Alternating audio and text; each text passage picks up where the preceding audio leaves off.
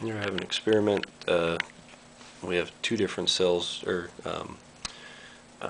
sets of plates built. The one that has the wires connected to it is the 7-plate cell with alternating neutrals between the positives and negatives, and the second cell that's closest to the bottom of the screen is a 6-plate cell that just alternates positive, negative, positive, negative, and it is in a saline solution, approximately 1 gallon, with half,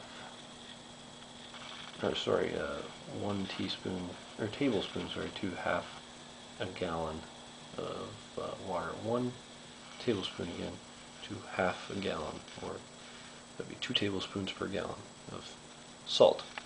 Now that's just regular table salt, which seems to stink like, of course, chlorine, being, of course, decomposed and stuff. But anyways, I'm going to plug in the this is the one with the neutral cells. It's the 7 plate with neutrals in it.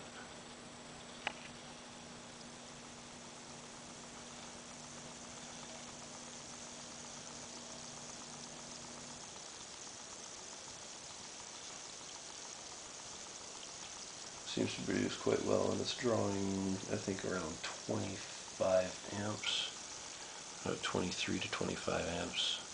Produces very well in the salt.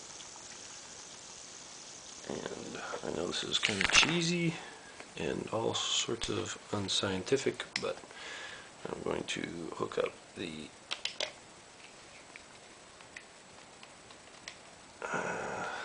next cell in just such an unscientific manner. I'll show you the production on this one here. It's much larger bubbles, much more aggressive, but the amperage is absolutely off the chart. Well, the chart here says it's 100 amps. I kind of doubt that, but obviously better, but worse at the same time. And I'm sure it's probably heating a lot more than the other as well. Anyways, that's what I figured I'd want to show you.